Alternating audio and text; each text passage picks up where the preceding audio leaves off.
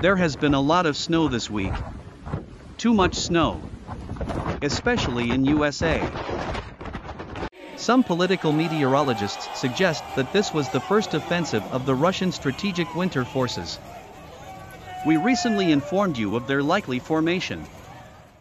Как в известной русской сказке приговаривать «мерзни, мерзни, волчий хвост». Meanwhile, an epic showdown between Santa Claus and Father Frost took place in Vladivostok, Russia. Two worlds came together in a hand-to-hand battle in the struggle for the right to trade energy.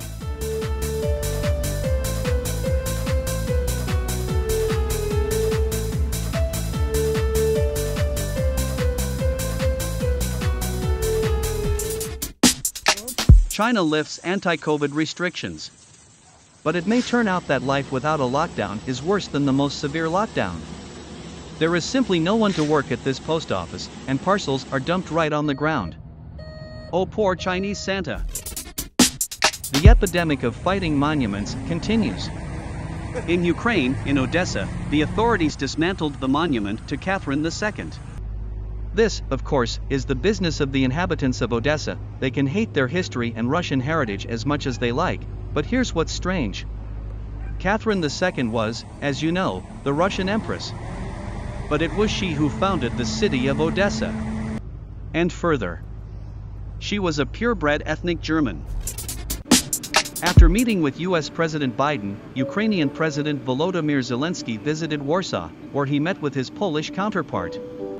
We do not know what the intrigue was in this visit, but we know for sure that this intrigue was sweet. Very, very, very sweet. Andrzej Duda said everything with his facial expression. Just look.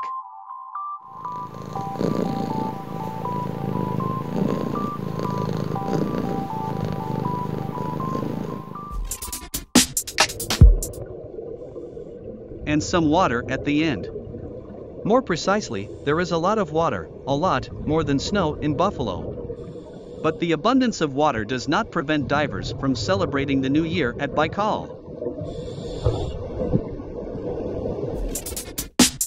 And at the end, a piece of history.